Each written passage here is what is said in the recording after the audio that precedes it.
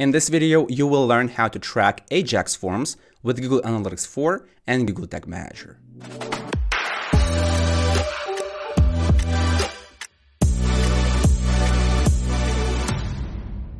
Hey, my name is Julius and welcome to the Analytics Mania YouTube channel, where I teach people how to work with Google Tag Manager and Google Analytics. So if you want to stay up to date with GTM, then consider subscribing to this channel. If you have a form on a website that does not reload the page after it was successfully submitted, it's probably built with AJAX. By default, Google Tag Manager and Google Analytics 4 cannot track such forms. But with several tweaks, that becomes possible. Let's take a look. Before you start tracking any form with Google Tag Manager, first you need to inspect how it works. So let's submit a form and click the Submit button. If the page does not reload and you see a success message, it's very likely that this form was built by using AJAX. So the next step would be to double check that and verify if my guess is right. Below this video, you will find a link to my blog post where I explain how to track AJAX forms. Scroll down to this section of custom HTML tag. Here you will find a code of listener that is designed to track AJAX requests on a website. This listener was originally created by the team of Bounteous.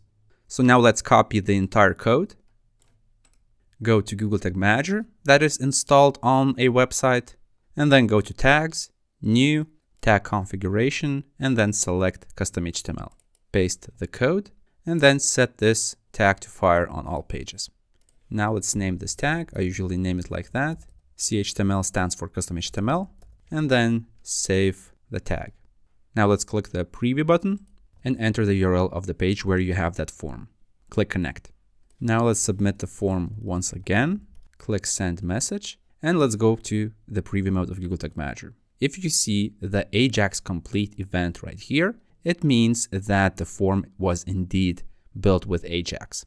And if you expand this data layer push by clicking here, you will see a lot of things about that form. Most of it is technical, but what's important to us is this part, the text confirmation.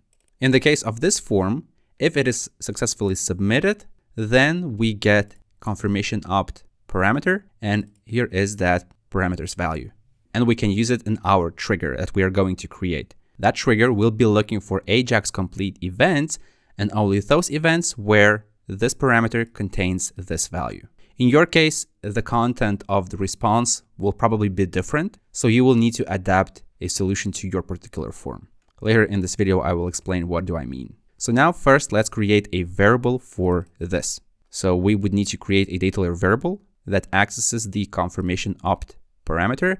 But what's important is that this parameter is inside of the response, because that's the response. And inside of the response, we have this kind of content, and we want to access this.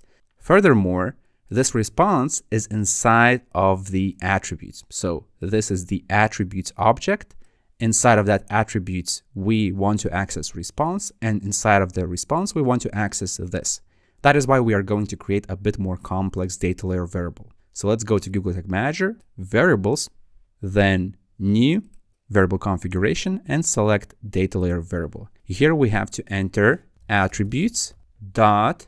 So now we are inside of the attributes object. Then we go to response, and then we go to confirmation opt right here. So another dot and enter it like that. As I've said, in your case, probably the content of the response object will be different. You might not have confirmation opt, you might have something different, for example, data or also response or something like that. So you will need to adapt. In your case, it might be attributes.response and that's it. Or it might be attributes.response.data if you have data inside of it. So make sure to adapt. Now let's name this variable and click Save.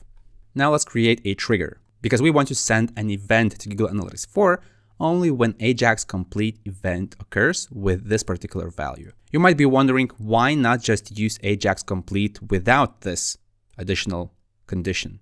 Well, the listener that we have installed with custom HTML tag is looking for all AJAX requests on a website, and you might have more elements on a page that are using AJAX technology. So to avoid false positives, we want to be more specific, and we are looking only for those AJAX complete requests that are related to the form submission. So in triggers, click New, Trigger Configuration, and then Custom Event. Here we have to enter the exact name that is right here, which is AJAX complete, without quotation marks. So copy it, paste it right here, and then let's select our previously created data layer variable, because we don't want to track any AJAX complete event.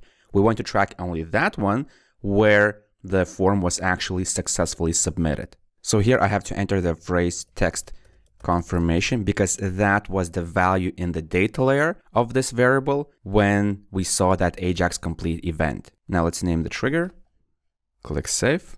And the last thing is to create a tag that will send the form submission event to Google Analytics 4.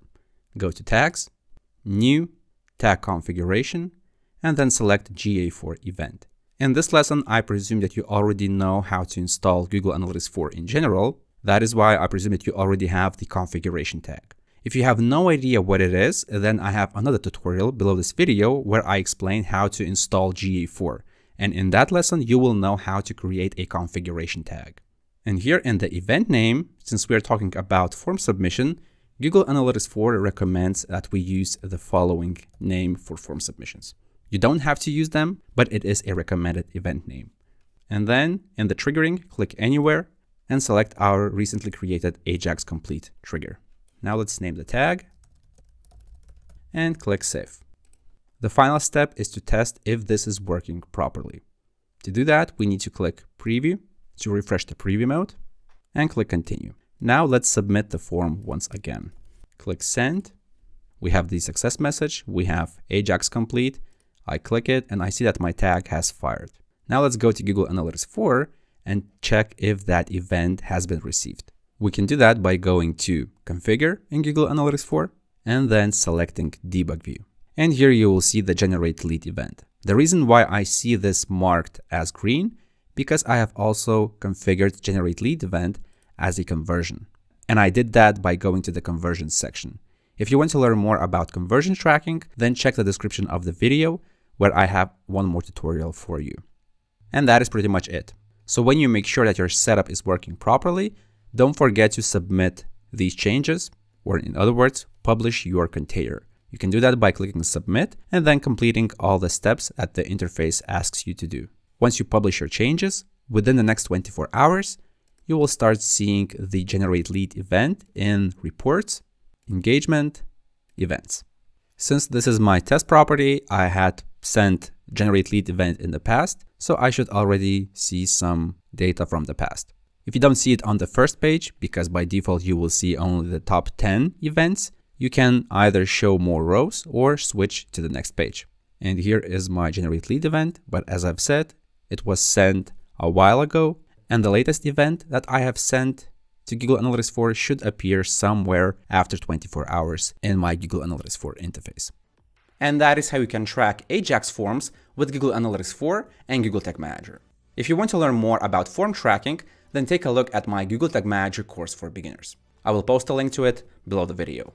If you found this video useful, hit the thumbs up button below the video because it helps me continue working on this channel. Also, if you want to learn more about Google Tag Manager or Google Analytics 4, then consider subscribing to this channel. My name is Julius, this is Analytics Mania, and I'll see you in the next video.